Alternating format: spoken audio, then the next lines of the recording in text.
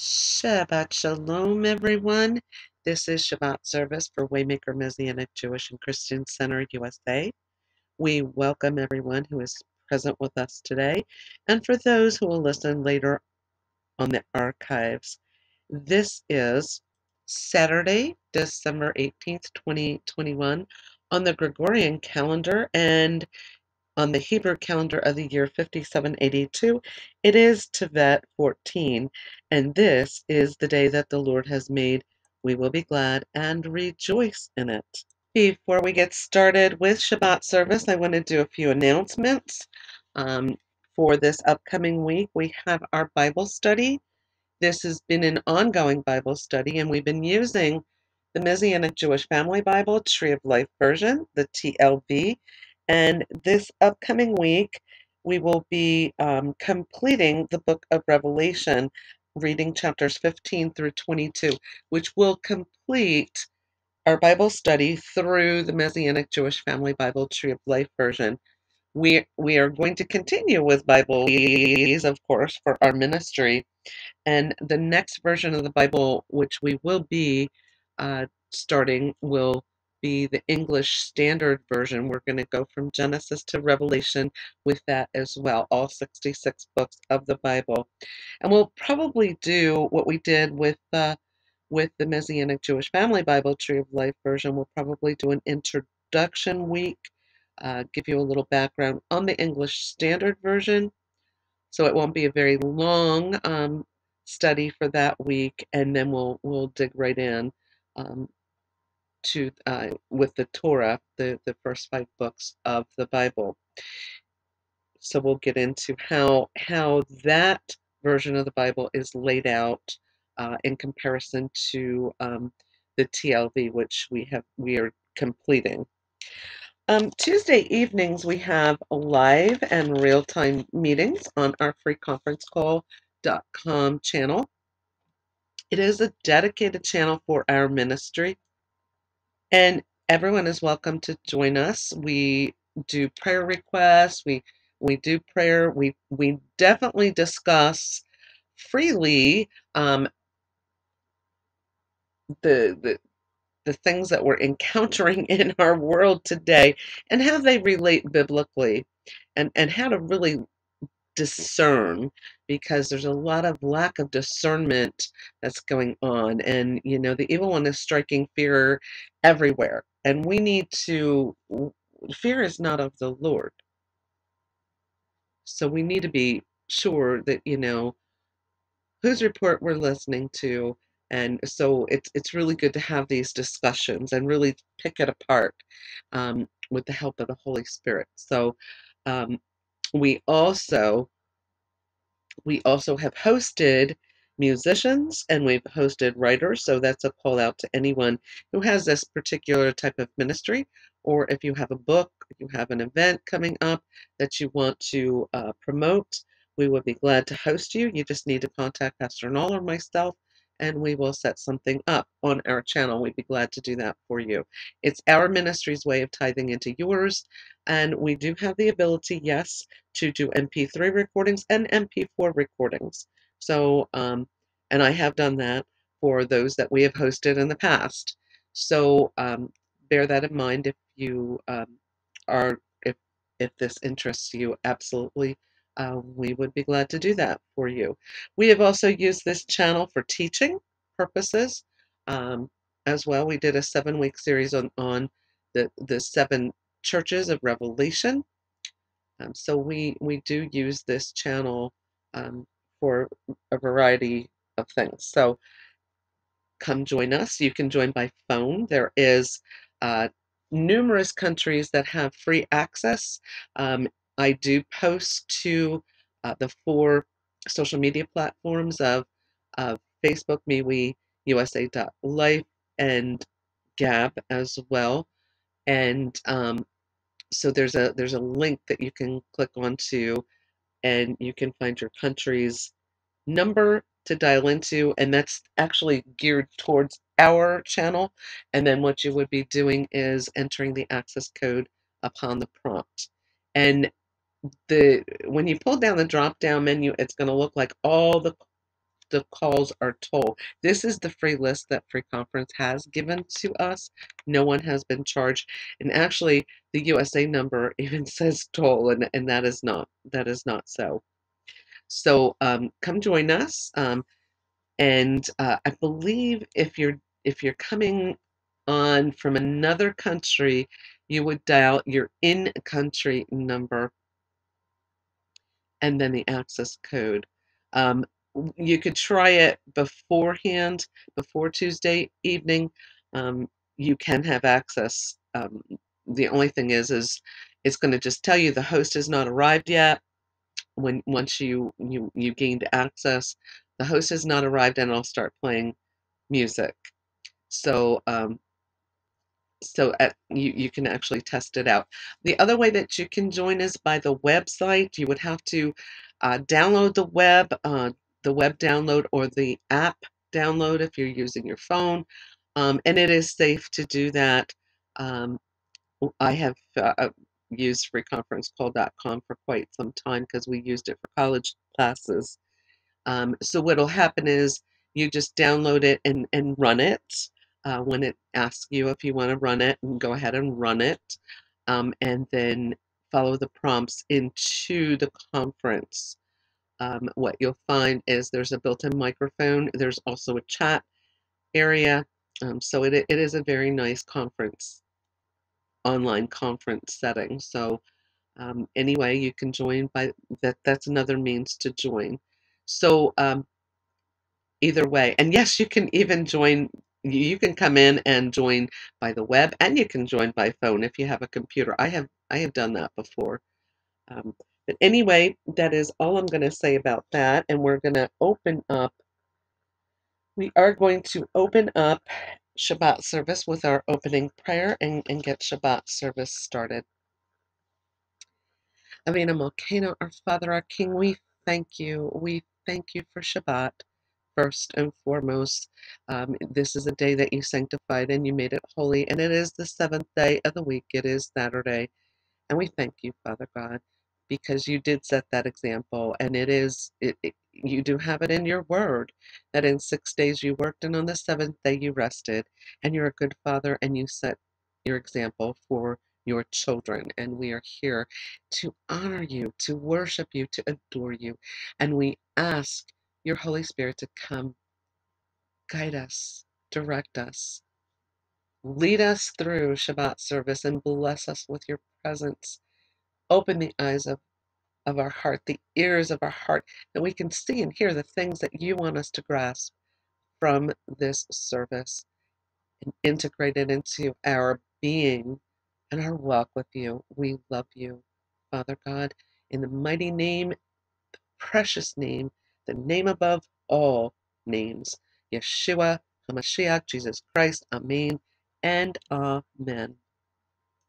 In Exodus chapter 20, beginning with verse 8, it says, "Remember Yom Shabbat to keep it holy.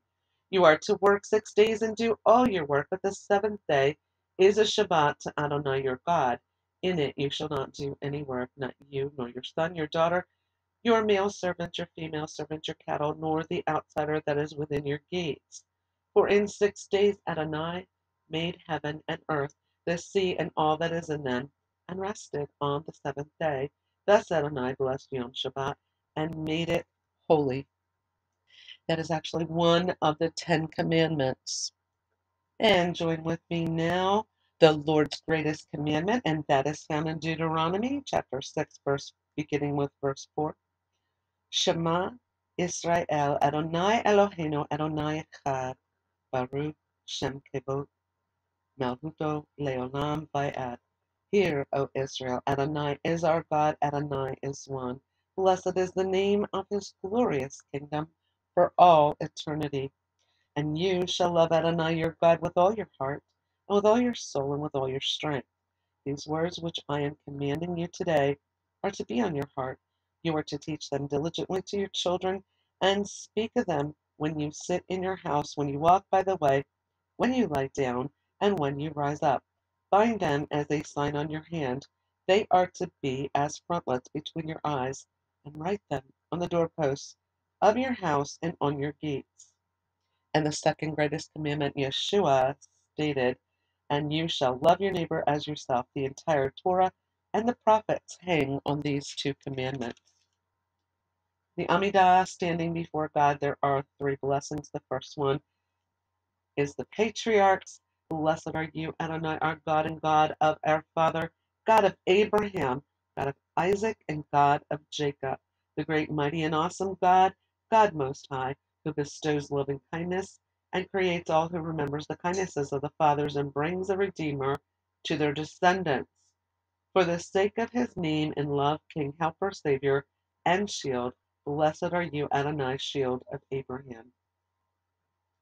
And the second blessing is God's might.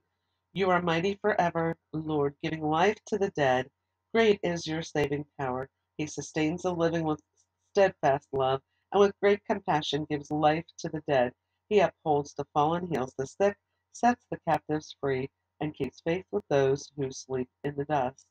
Who is like you, Master of might? And who can compare with you, O King, who brings death, restores life, and causes salvation to flourish?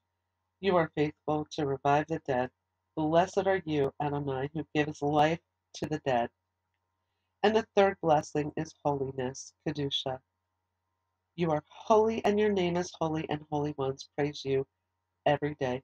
Blessed are you, Adonai, the holy God. Matavu, how lovely are your tents, O Jacob, and your dwellings, O Israel. Because of your great loving kindness, I will bow down toward your holy temple in awe of you. Adonai, I love the house where you live, the place where your glory dwells. As for me, I will bow and worship. I will kneel before Adonai, my Maker. As for me, my prayer to you, Adonai, is for a time of favor, O God, and your great love answer me with the truth of your salvation. An Eskayim, tree of life declaration, we say this of the Torah. It is a tree of life to those who grasp it, and happy are those who cling to it. Its ways are ways of pleasantness, and all its paths are shalom. Bring us back to you, Adonai, and we will return. Renew our days as of old. Bayom Hahu, in that day. And it is said, Adonai will then be king over all the earth. In that day, Adonai will be Echad, and his name Echad. May God's great name be magnified and sanctified. Amen. In the world that he created by his will, and may he establish his kingdom, cause salvation to sprout, and may he bring the Messiah closer. Amen. In your lifetime and in your days and within the lifetime of the entire house of Israel, speedily and soon, and say Amen. May his great name be blessed forever and ever, blessed and praised, glorified and exalted, extolled and honored, uplifted and lauded be the name of the Holy One. Blessed be he who is beyond all blessing and song, praise and consolation, spoken in the world, and say, Amen. May there be abundant peace from heaven and life upon us and upon all Israel, and say, Amen. And may he who makes peace in his heights make peace upon us and upon all Israel, and say, Amen. And the blessing of Messiah, Baruch atah Adonai Eloheinu, Melech haolam, asher natan lanu devar hakayim, Mashiach Yeshua. Blessed are you, Adonai, our God, King of the universe, who has given us the word of life, Messiah Yeshua. And say with me now Messiah's prayer. Our Father in heaven, sanctified be your name. Your kingdom come, your will be done on earth as it is in heaven. Give us this day our daily bread, and forgive us our debts as we also have forgiven our debtors.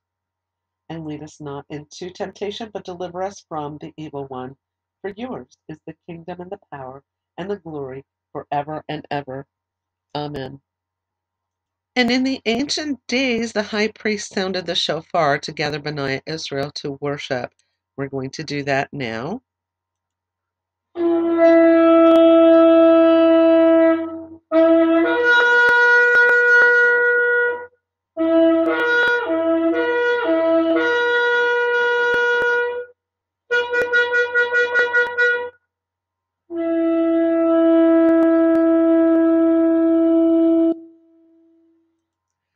I am going to pause it now for you to go listen to some praise and worship music. I cannot incorporate it in this upload because of copyright infringements. And this gets uploaded to YouTube and the 4 different social media platforms.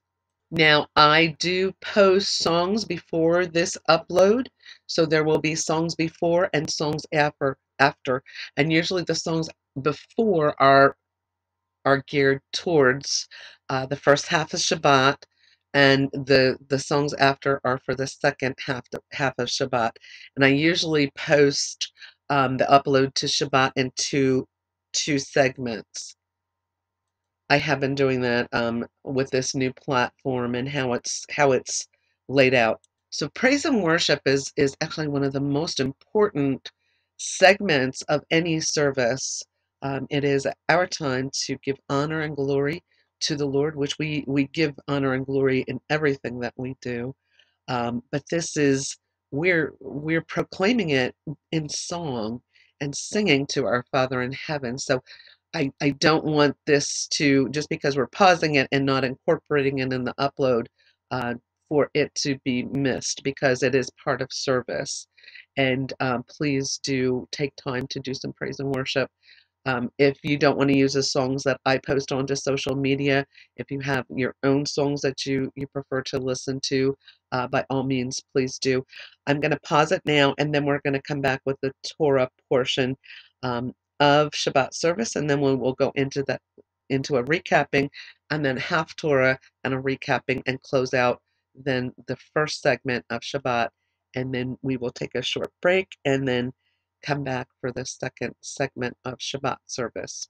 So I'm going to pause it now for you to go ahead and listen to some praise and worship. And we are going to begin the Torah portion, and this week's portion is Parashat Vayechi, and he lived. And so we're going to be covering Genesis chapter 47, verses 28 to chapter 50, verse 26. And this will actually complete the book of Genesis. And next week, the last week of December, we will be beginning the book of Exodus with Parashat Shemot. So this week we are going to conclude the book of Genesis. So we're going to begin now with Parashat Vayechi, and he lived. Joseph's promise to Jacob. Now Jacob lived in the land of Egypt for 17 years. So the days of Jacob, the years of his life, were 147 years. As the time of Israel's death, now remember, God renamed Jacob Israel. Okay, this is why we're interchanging here, Jacob and Israel, but it's the same person. As the time of Israel's death drew near, he called for his son Joseph and said to him, "If I have found favor in your eyes, please put your hand under my thigh and show me faithful kindness. Please do not bury me in Egypt. When I lie down with my fathers, you must carry me out of Egypt and bury me in their burial place." So he said, "I myself will do according to your word." "Swear to me," he said. So he swore to him. Then Israel bowed down in worship on the head of his staff. Chapter 48. Blessing of Ephraim and Manasseh. After these things, someone told Joseph, "Behold, your father is sick." So he took his 2 sons, Manasseh and Ephraim, with him. When someone told Jacob, saying, "Behold, your son Joseph has come to you," Israel summoned his strength and sat up in the bed. Then Jacob said to Joseph, "El Shaddai appeared to me in Luz, in the land of Canaan, and blessed me. He said to me, I am going to make you fruitful and multiply you, and turn you into an assembly of peoples. And I will give you this land to your seed, and after you, as an everlasting possession." Okay, this is a covenant that was never broken. This was a promise. God does not break promises, man does. And I want to make that very clear. The Bible says this was everlasting. It was given as an everlasting possession. So now, your 2 sons, who were born to you in the land of Egypt before I came to you in Egypt, they're mine. Ephraim and Manasseh will be mine, just like Reuben and Simeon. Any descendant of yours whom you father after them will be yours. They will be identified by the names of their brothers for their inheritance. Now, as for me, when I came from Paddan, to my sorrow, Rachel died along the way in the land of Canaan, while we were still a distance from entering Ephrath, and I buried her there on the way to Ephrath, that is Bethlehem. So Rachel's tomb is in Bethlehem. Then Israel saw Joseph's sons and said, "Who are these?" Joseph said to his father, "They're my sons whom God has given me here." Then he said, "Please bring them to me so I may bless them." Now Israel's eyes had grown heavy with old age. He could not see. So he brought them near to him and he kissed them and hugged them. Then Israel said to Joseph, "To see your face I didn't expect, and look, God has let me see your offspring as well." Then Joseph took them from his knees and bowed with his face down to the ground. Then Joseph took the two of them, Ephraim, with his right hand across from Israel's left, and Manasseh with his left hand across from Israel's right, and brought them close to him. And Israel stretched out his right hand and placed it upon Ephraim's head, though he was the younger, and his left hand upon Manasseh's head, crossing his hands, though Manasseh was the firstborn. Then he blessed Joseph and said, "The God before whom my fathers Abraham and Isaac walked, the God who has shepherded me throughout my life to this day, the angel who redeemed me from all evil, may he bless the boys. And may they be called by my name and by the name of my fathers Abraham and Isaac. May they multiply to a multitude in the midst of the land." When Joseph saw that his father placed his right hand upon Ephraim's head, it was wrong in his eyes. So he took hold of his father's hand to remove it from Ephraim's head to Manasseh's head. Joseph said to his father, "Not like that, my father, because this one's the firstborn. Put your right hand upon his head." But his father refused and said, "I know, my son, I know. He also will become a people, and he also will become great. But his younger brother will become greater than he, and his seed will be the fullness of the nations." Then he blessed them that day, saying, "In you shall Israel bless by saying, may God make you like Ephraim and like Manasseh." Thus he put Ephraim before Manasseh. Then Israel said to Joseph, "Look, I am about to die, but God will be with you and will bring you back to the land of your fathers. Now I myself give you one portion more than your brothers, that which I took from the hand of the Amorites with my sword and my bow." Now Jacob referred to Adonai, to God, as El Shaddai, which that name means God Almighty. And I just want to mention when Shabbat is brought in on Friday nights, the part of the blessing of the family, when you're blessing the sons, um, it is stated, "May God make you like Ephraim and Manasseh." And that refers back to what we just read with Jacob and the blessing with Ephraim and Manasseh. And of course, the blessing for the daughters, "May God make you like Sarah, Rebecca, Rachel, and Leah." It's also interesting when you think about how Jacob was the younger of the twins. Remember Esau and Jacob, the story of that, and how God told Rebecca that the younger would rule over the older. And so here we have that same pattern as well. Chapter 49, Jacob speaks over his sons. Now Jacob called his sons and said to them, "Gather together so that I can tell you what will happen to you in the last days." Now think about the last days and the tribes of Israel, the 12 tribes. "Be assembled and listen, sons of Jacob, and listen to Israel your father. Reuben, my firstborn are you. my vigor and firstborn of my power, endowed with extra dignity, endowed with extra strength, like water boiling over. You will not have extra, for you got up into your father's bed when you defiled a maid's couch. Simeon and Levi are brothers, instruments of violence. Now remember what happened in Shechem. After Dinah was defiled, they actually led that. They are instruments of violence are their knives. In their secret council may my soul not enter. In their contingent may my honor never be united. For in their anger they slew men, and in their self will they maimed in their self will they maimed oxen. Cursed be their anger, for it was strong, and their rage, for it was cruel. I will disperse them in Jacob, I will scatter them in Israel. Judah, you are your brother. You, Judah, so you are. Your brothers will praise you. Okay, this is the tribe of Judah. Judah means praise. Your hand will be on your enemy's neck. Your father's sons will bow down to you. A lion's cub is Judah. From the prey, my son, you have gone up. He crouches, lies down like a lion or like a lioness who would rouse him. The scepter, okay, will not pass from Judah, nor the ruler's staff from between his feet.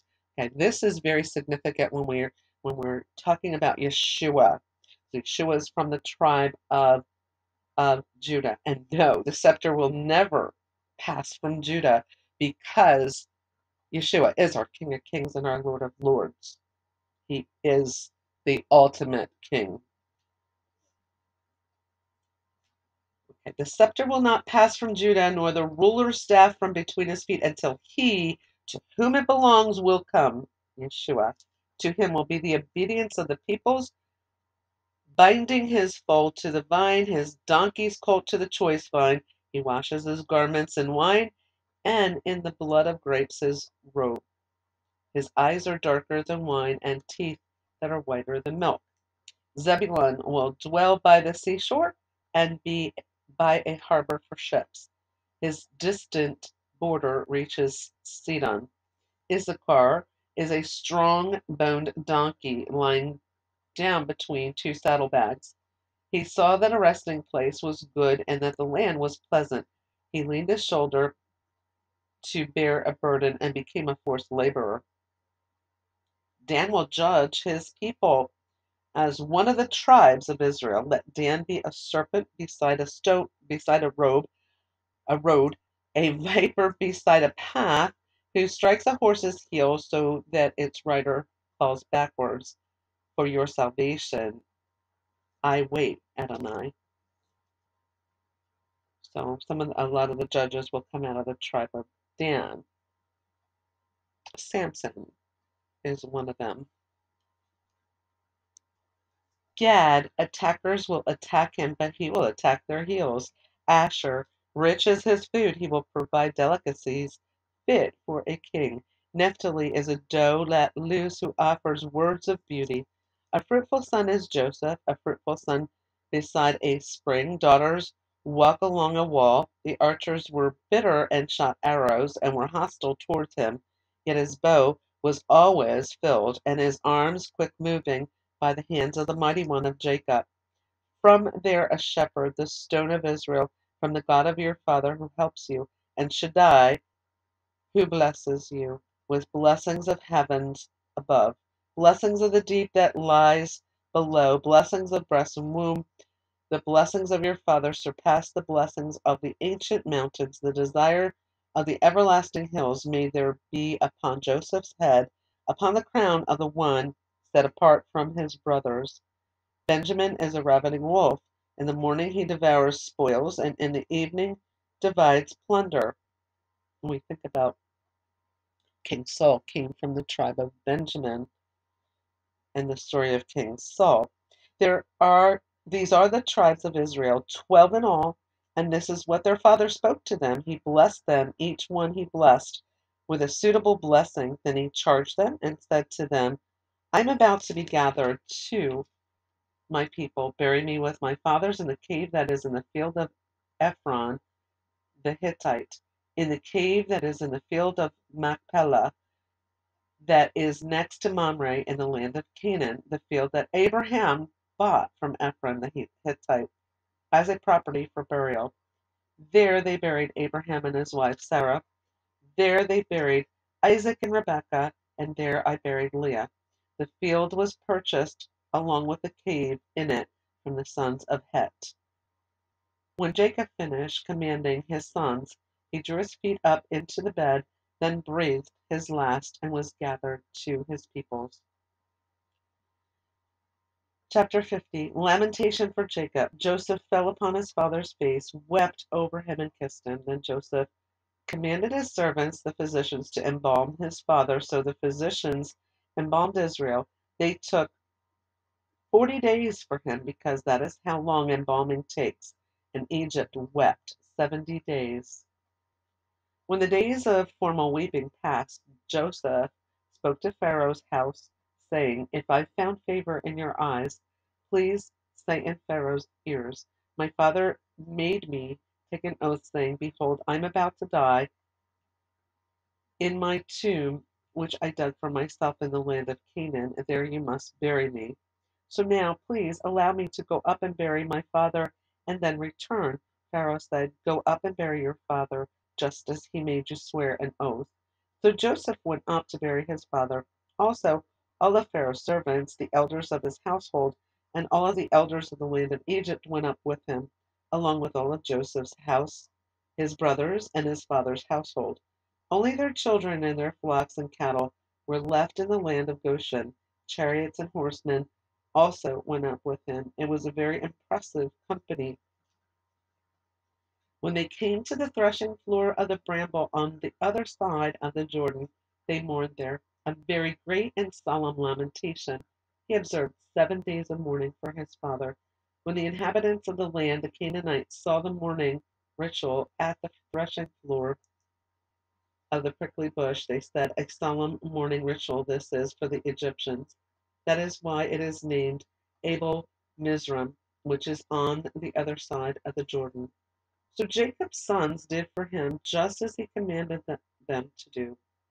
His sons carried him to the land of Canaan and buried him in the cave of the field of Machpelah, the field that Abraham bought as a property for burial from Ephron the Hittite next to Mamre.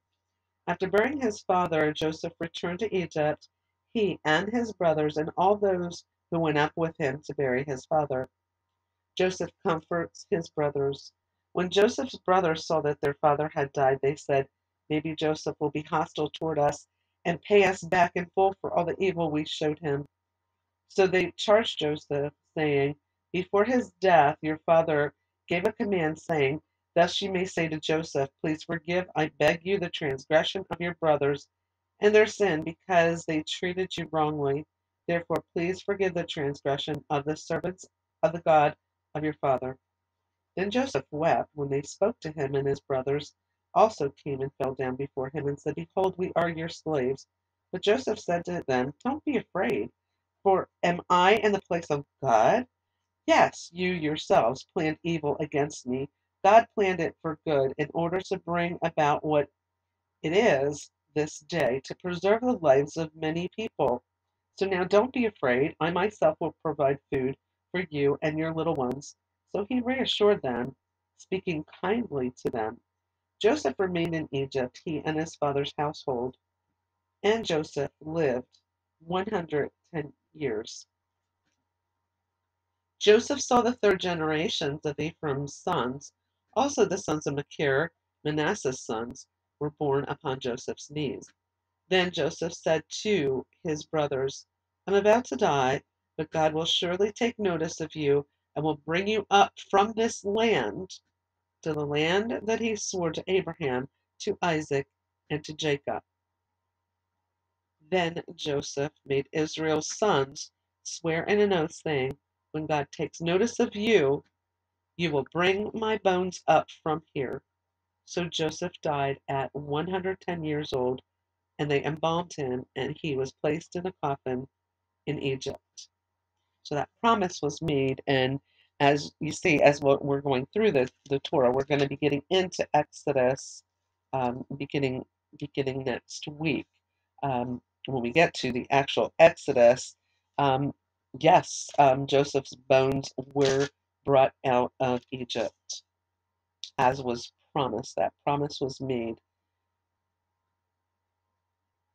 So to recap, we know that when there was great famine in the land, and we know that Joseph was made governor basically of Egypt. He was second in command, right underneath Pharaoh. There was famine in the land, and we know that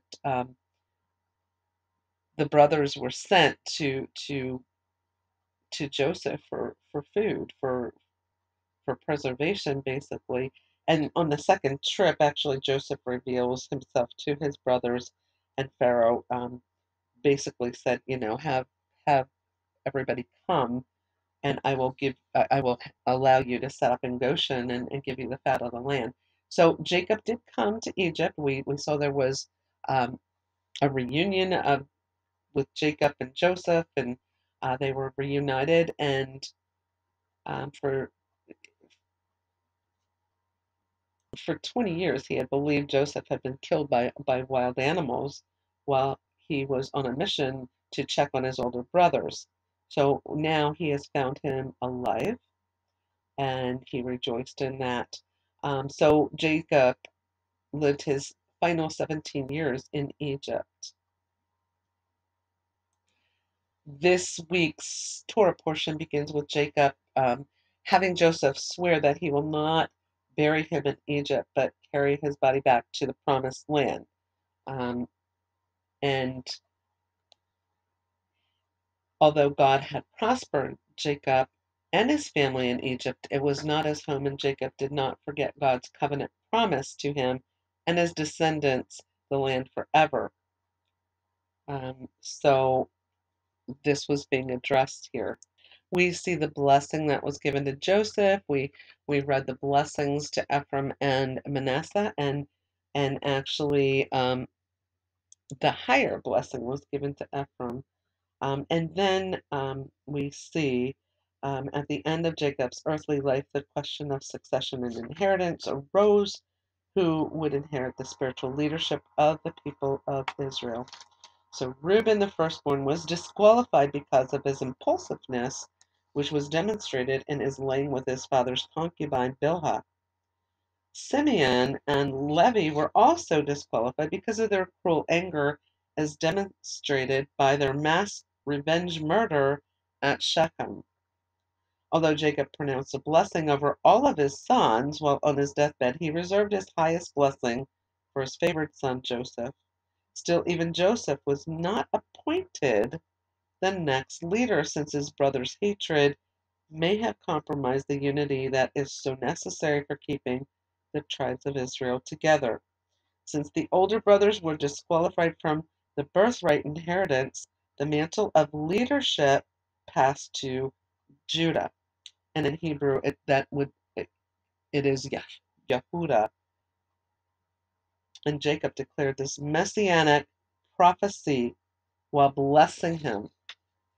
As we mentioned, Yeshua comes from the tribe of Judah. The scepter will never depart from Judah, nor a ruler's staff from between his feet, until the one comes who owns them both, and to him will belong the allegiance of nations, basically, is what was being said. And this passage reveals several things about the Messiah, who Genesis 22, verse 18, had already declared would be a male descendant of Abraham. He would be a descendant of Judah. He would be king. His rule would extend beyond Israel to include the entire world. Sounds like Yeshua to me. Yeshua fulfills Jacob's messianic prophecy. Absolutely. Interestingly enough, this messianic prophecy has a temporal element. It reveals that Judah's kingly authority would remain until Messiah comes. And we see that, King David comes from that line. And about the same time, Yeshua Jesus began his ministry, and only a few later, the Romans actually murdered him at the execution stake. While the first coming of Yeshua fulfills Jacob's prophecy, at this time it is only partially fulfilled, since only the Gentiles and about 1% of the Jewish people have received him at this point. When he comes the second time to assert his kingship, all the Gentiles and Jewish people will entirely submit to his authority. So,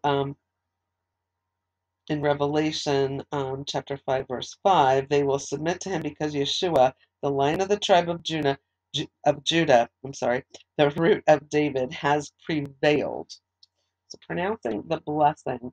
So he blessed them that day, saying, by you, Israel, will pronounce blessing, saying, God make you as Ephraim and Manasseh. This is when he was blessing Joseph's two sons. At the close of Jacob's life, Jacob pronounced a blessing that forms the basis of how Jewish people bless their sons. And it's usually to the firstborn, as we discussed with Esau and Jacob, but that wasn't the case with either one of them as well. So, and I mentioned when we bring in Shabbat on Friday nights, this is how the sons in the family are blessed with the same blessing Jacob spoke over Ephraim and Manasseh.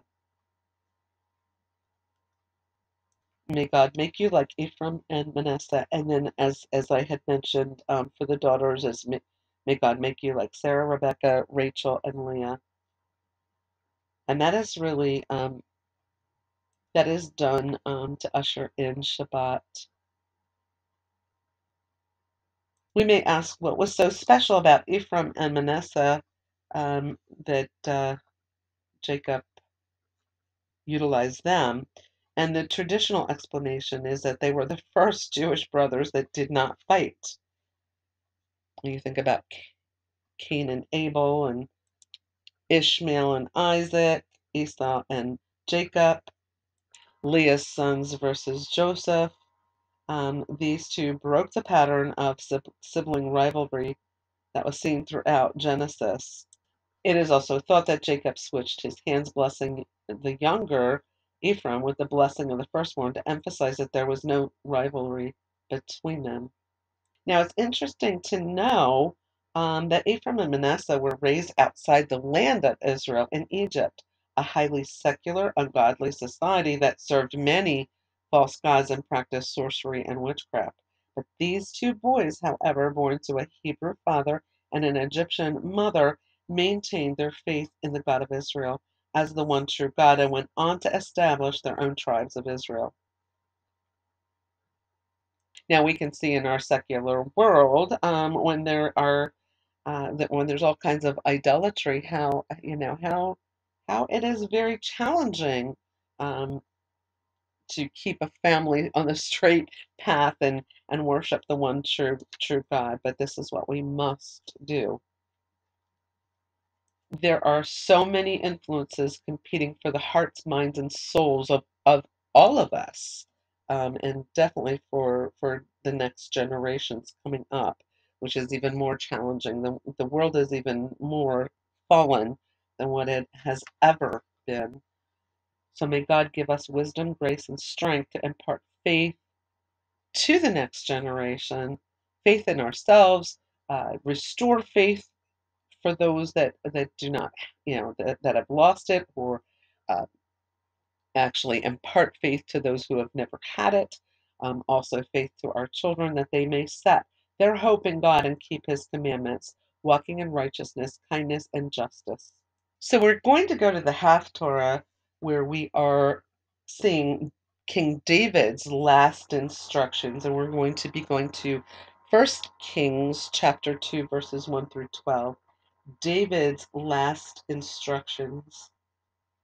Now, when the time of David drew near to die, he charged his son Solomon, saying, I am going the way of all the earth, so be strong and be a man.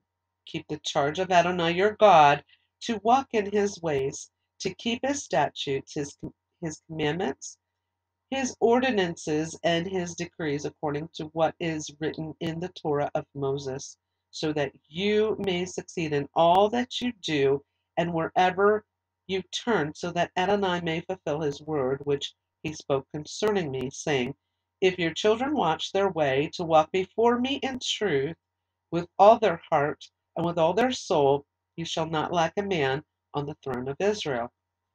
Moreover, you also know what Joab, son of Zeruiah, did to me, what he did to the two commanders of the armies of Israel, to Abner, son of Ner, and Amasa, son of Jether, whom he killed, shedding the blood of war in peacetime, and putting the blood of war on his waistband and on his sandals on his feet. So act according to your wisdom, and let his gray hair not go down to Sheol in Shalom, but show kindness to the sons of Barzillai the Gileadite, and let them be among those who eat at your table, for they befriended me when I fled from your brother Absalom. Also, behold, you have with you Shimei, son of Gera, and the Benjamite from Bahurim, who cursed me with a grievous curse on the day I went to Mahanaim. But when he came down to meet me at the Jordan, I swore to him by Adonai, saying, I will not put you to death with the sword. Now don't let him go unpunished, for you are a wise man, and you will know how to deal with him, and bring his gray hair down to Sheol with blood. Then David slept with his fathers, and buried in the city, and was buried in the city of David. The days that David reigned over Israel were 40 years. 7 years he reigned in Hebron, and 33 years he reigned in Jerusalem. Then Solomon sat upon the throne of his father David, and his kingdom was established firmly. Okay, so Solomon, David, we're talking about from the tribe of Judah, which of course Solomon would also be in the tribe of Judah. Thinking back to what Joseph said, the scepter will not leave Judah. So here we are. So I'm going to recap here once again the Torah and the Haftorah, and then we're going to do a closing prayer for this segment and take a short break.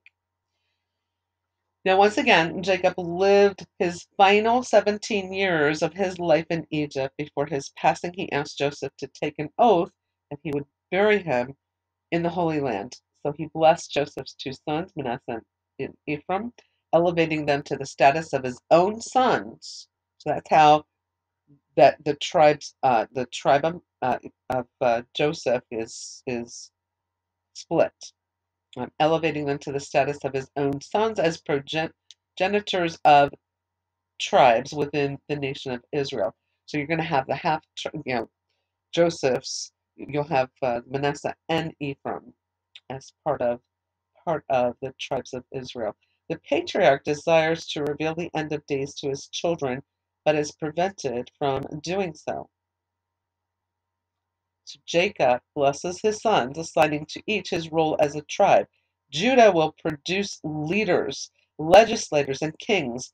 Priests will come from Levi, scholars from Issachar, seafarers from Zebulun, school teachers from Simeon, soldiers from Gad, judges from Dan, olive growers from Asher, and so on. Reuben is rebuked for confusing his father's marriage bed. Simeon and Levi for the massacre of Shechem and the plot against Joseph. Naphtali is granted the swiftness of a deer, Benjamin the ferociousness of a wolf, and Joseph is blessed with beauty and fertility. Now, Jacob died in a large funeral procession consisting of Jacob's descendants, Pharaoh's ministers, the leading citizens of Egypt, and the Egyptian cavalry accompanied Jacob on his final journey to the Holy Land, where he is buried in the Machpelah cave in Hebron. At the end of the Torah portion, Joseph too died in Egypt at the age of 110. He too instructed that his bones be taken out of Egypt and buried in the Holy Land.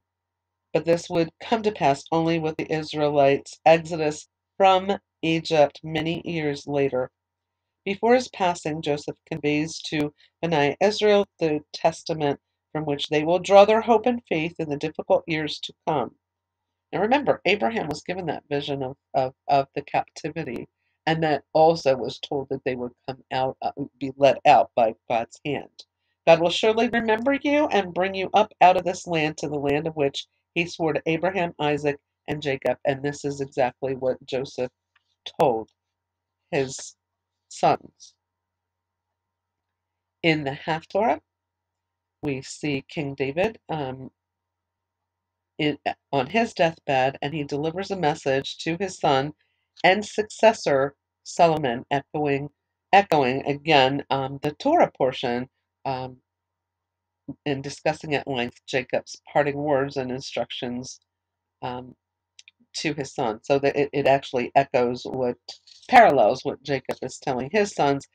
King David is saying to Solomon. And King David encouraged Solomon to be strong, to remain steadfast in his belief in God, and this will ensure his success in all his endeavors as well as the continuation of the Davidic dynasty. David then goes on to give his son some tactical instructions pertaining to various people who did him wrong and deserved punishment or reward um, uh, for those that helped him for their actions during his reign. And the Haftorah portion concludes with David's death and his burial in the city of David. King Solomon then takes his father's place, and his sovereignty is firmly established. And that is the end of the Torah and the Haftorah portion.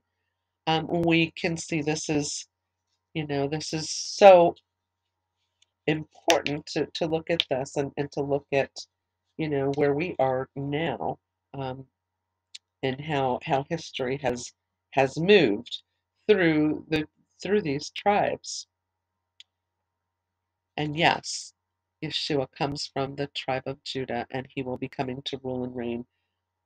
That has been prophesied in the words that we just read today.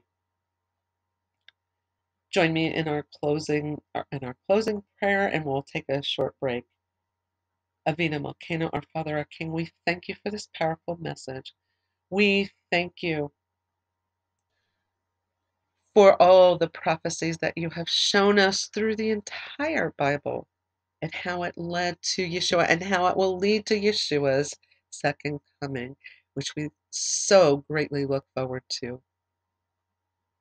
We thank you for you are a God of order. You are a God of righteousness. You are a holy God who sets your word for us to follow, that we are able to know what it is that you expect from us, your people. We thank you, Father God, for your most holy word. We thank you for who you are. You are mighty. You're almighty. You're our creator. You're everything. There is no one that could even come close to you. We love you, Father God. We worship you. We praise you. We give you the glory and honor. In the mighty name of Yeshua, Jesus. Amen and amen. Go ahead and take a short break. We will resume Shabbat service, come back with the second segment, and do the Brit Kadashah scriptures and do the altar call, and then bring Shabbat to a close.